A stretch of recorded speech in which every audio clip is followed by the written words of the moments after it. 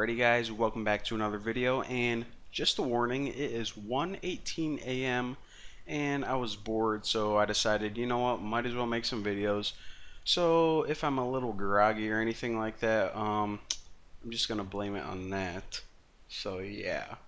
Okay, let's refocus here. In this video, we're gonna be learning about list views, and that is this thing right here.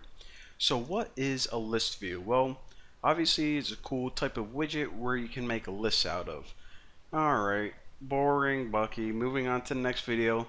Wait just a second, Haas, because it's more than just a way to make something like a text list, like a grocery list or a list of your favorite movies. What you can also do with a list view, and you guys have used this on every single social networking app, if you ever use like Facebook or Instagram or Google Plus or even Twitter, you know how each of the tweets or each of everyone's posts is in a big, it's either like a feed or a stream or something, and you can just scroll down forever? Each of those items are list items. So here's mine, the New Boston app we're making right now. So here you see one post right here, and of course what you could do on this activity is you can just scroll down forever and ever and ever, and each of these posts is actually a list item. So yes, you can have a very simple list where you just have text like a grocery list, but you can also have lists of entire posts with pictures, text, embedded pictures, images. Very, very cool. So again, in this tutorial, what I'm going to do is I'm going to show you guys the real basics, the structure of how you create a list, and then in the next tutorial I'm going to show you guys how to create custom list items if you ever want to make like a social networking app or a news feed or anything like that. So let's go ahead and get started.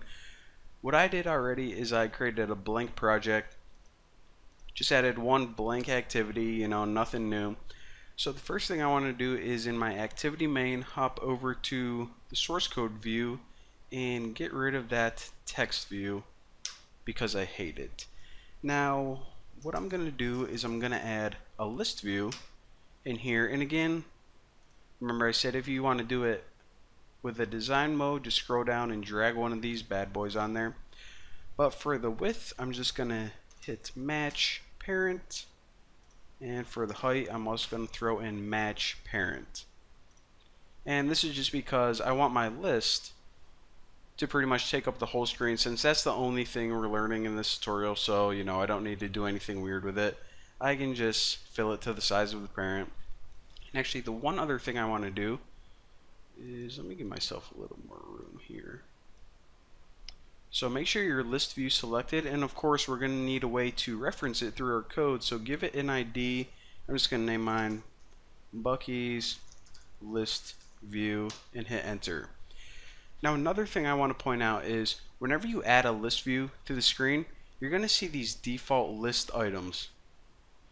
But this is just for pretty much whenever you're designing it, you can see, okay, there's going to be a list in here. Whenever you actually run your app, you're not going to see this, you know, all this text and stuff. This is just for, you know, designing, like I said.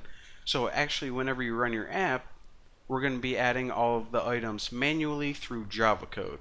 So let's go ahead and do that right now. So hop over to your main activity.java, and the first thing I need to do is import a bunch of stuff, but instead of you just watching me do it, I'm going to go ahead and copy it real quick. And I probably should mention this as well. If you want any of the source code, then of course it's all on my forum, so if you don't feel like, you know, watching me or copying me import everything, then you can just go to my forum, grab the code, and paste it in. So that's what I'm going to do right now, so 1 second. Alrighty, so let me paste that in right there and tighten all of this stuff up. Alright, so the first thing I actually want to do is fix all of these errors, and for the action bar activity, this of course means that you want an action bar across the top of your app. I actually just want to inherit from activity because I'm not really worried about that action bar for this tutorial. This tutorial is going to be a very stripped down app just to demonstrate lists, like I said. So therefore we can delete these two override methods. So the only thing we have is onCreate. Essentially, whenever your activity gets created, what do you want to happen, and we're just gonna focus on the list stuff right now. So after your set content view, which pretty much sets your user's view to whatever this layout is, let's go ahead and add some code under here. So like I said, for the very first tutorial, before we get into making like any cool streams or anything like this, we're just going to make a very basic list of text items. So whenever we want a list of text items, what we can do is we can just make an array, because you know that's what lists are. And I'm just going to make mine of foods, but you can use like names, items, girls you want to date, whatever. I'm just going to throw like 5 or 6 in here. Bacon, ham. These are also going to be my kids' names whenever I have kids. Baby tuna, candy. Let me add like 2 more. I'm going to have a kid who's a bit of a chunker. His name is going to be Meatball. And I'm also going to have a kid named Potato. He's probably going to look like me. Alright.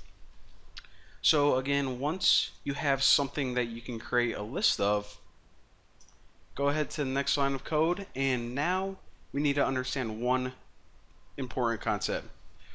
So, as I told you guys, a list can be multiple things. It can be just plain text, like we have right here. It can also be images. It can also be a combination of images and text. So these list items are kind of a weird thing. So what we need to do is we have a little trouble just taking a list of strings in Java and turning them directly into list items. So in order to do that, we need something called an adapter. Now this adapter is going to be responsible for the conversion of Java code to list items that your activity can use. So again, I'm going to show you guys how to make a real basic adapter right now just for text or strings, and that's this. If you go to list adapter, you can name it anything you want, Bucky's adapter, and you need to set this equal to